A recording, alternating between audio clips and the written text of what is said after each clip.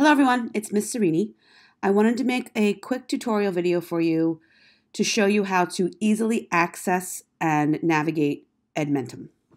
So the first thing we need to do is go to teachhub.schools.nyc. That is the TeachHub platform that allows us a single sign-in to have access to a variety of learning programs and digital platforms. So this is the TeachHub sign-in page. You guys have seen it before. It's pretty much for anything that we need for the New York City Department of Education. The first thing you're going to do is put in your username, just the name and number portion. This is mine. And then your password.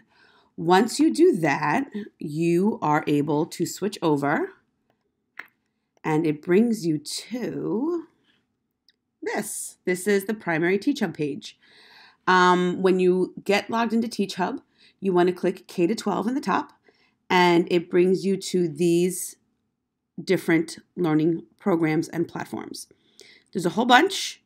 You can also use this to access Zoom and a variety of other things, but today our focus is getting to Edmentum. So you're going to click right here where it says Clever, here, and once you're in the very top section, you're going to see the rainbow letter E. That is Edmentum. We're going to click Edmentum.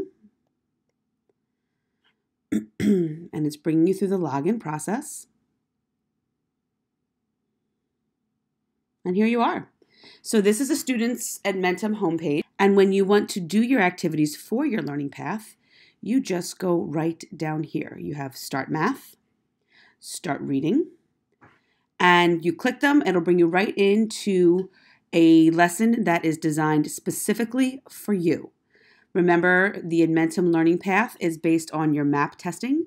So however you did on the MAP testing, you will now get lessons to support and improve your skills in both reading and math. Everybody's learning paths are different, and your learning path will adjust based on how you're doing. So the more time you spend working on your learning paths and improving your skills, the more lessons you'll get to continue to grow as a reader and a math student. So the whole thing is very user-friendly.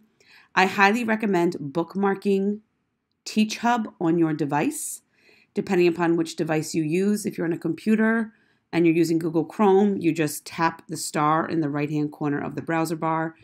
If you are on a mobile device, there are a few different ways to bookmark. I will also send that information along to your teachers so you have it. But I hope you find this login video helpful, and I really hope you enjoyed using Edmentum. So far, the kids who are using it really like it, and I think it's going to be a great tool for PS96. Alrighty, guys, have a wonderful day. Bye.